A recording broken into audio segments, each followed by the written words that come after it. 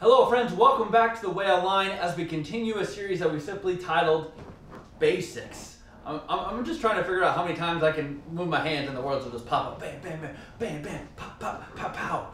No, I'm just kidding. But we are continuing our series called Basics, talking about the basics of our faith and what it means. We've been in the last few weeks talking about this big word, the Trinity. God the Father, God the Son, God the Holy Spirit. Last week we talked about the Son, which was Jesus. Today we get to talk about God the Holy Spirit.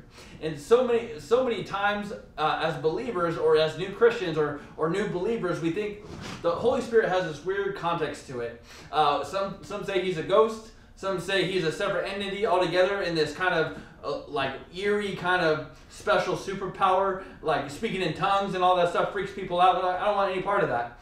But the Holy Spirit isn't spooky. The Holy Spirit isn't weird. The Holy Spirit is a part of the Trinity, just like the Father and the Son. Right? It's a person. It's not a thing. It's not an attribute. It's not an identity. It's not a second personality. The Holy Spirit is a person, right? And it says in John 14, verse 16, and I will ask the Father, and he will give you another advocate to help you and be with you forever.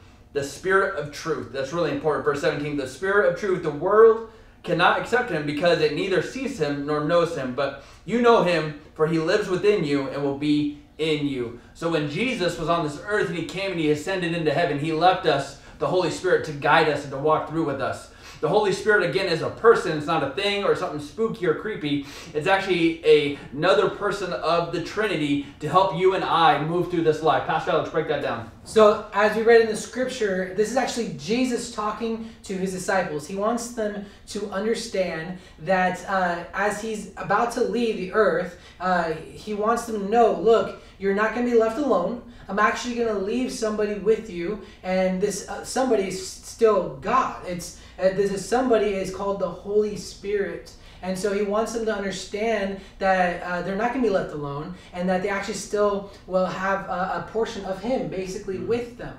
And so he then also continues to give them the understanding of what the Holy Spirit is going to do for them. And so throughout the chapter of John 14 and a few chapters later in that same book, he actually goes through and talks about the roles that the Spirit will play in our life. Because again, as that scripture said, he lives within us. Yeah. So what does he do with us? Number one, salvation. God made the plan. God the Father made the plan. Jesus made the way, but the Holy Spirit is the one that brings us to this place of salvation. It's the point of actually believing that Christ is our Lord and declaring it. That's what 1 Corinthians 12:3 says. That the Holy Spirit is the one that enables us to believe that Jesus is our Lord and Savior. And so we see that the Holy Spirit is the one that worked within us to actually come to that point of belief. The recognition. The recognition, right. Next is the conviction. And John 16:8, it talks about that. It says that the Spirit will prove the world wrong about sin. See, the Spirit is kind of like our conscience, right? Jiminy Cricket. Right? Let your conscience be your guide. Right here. And so he's basically kind of like our conscience, where he's telling us, this is right, this is wrong, or making us feel a certain way, like, oh man, I don't feel right about this. He actually makes us more aware of when something is not right. And all of a sudden, when we come to salvation, we go, I don't feel like I should have done that. Well, that was the Holy Spirit speaking. And see, the Holy Spirit's job is to convict us of our sin, to help us become more and more like Christ. And so as you grow in your relationship with God, you begin to become more like Jesus. And that's why Galatians chapter 5 talks about the idea of walking in the Spirit. Galatians 5:16 and 22 says 16, so I say, walk by the Spirit, and you will not gratify the desires of the flesh. And in verse 22 and 23 says this, but the fruit of the Spirit is love, joy, peace, patience, kindness, goodness, faithfulness, gentleness, and self-control. And see, we see that as we grow in God, because we're walking by the Spirit, these fruit that is talked about here, the fruit of the Spirit, is actually what begins to come out of our life. And it's because the Spirit enables us to be like that. It's not because we force ourselves to be patient, or we force ourselves to have peace, or we force ourselves to have self-control. No, it's because we grow in our relationship with God that the Holy Spirit enables us to have these things begin to show. That's right. And so that's important, that the Spirit is the one that begins to shape us more and more like Christ. And then the last thing he does for us, or there's more, but the last major thing he does for us is he gives us power. Acts 1:8 talks about that same idea, that we will receive power when the Holy Spirit comes upon us. And Jesus says we'll be his witnesses. Yep.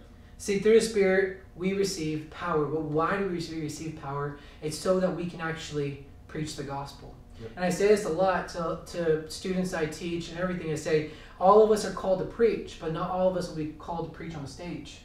Right? That's right. Some of us may be called just to talk to our friends about who Jesus is in our life. Some of us may be called to talk to, as we grow up, our coworkers or whatever else. We may be called to talk to other people, but you know what? We may never be called to a stage. But that doesn't mean you're not called to preach the gospel. You are still called to preach the gospel, and the Spirit is the one that enables us to do that same thing. Yep. And so with the Spirit, we see that we receive salvation, we receive a conviction and the ability to become more like Christ, and we also receive the power so that we know that we can continue doing the work God's called us to do. Yep.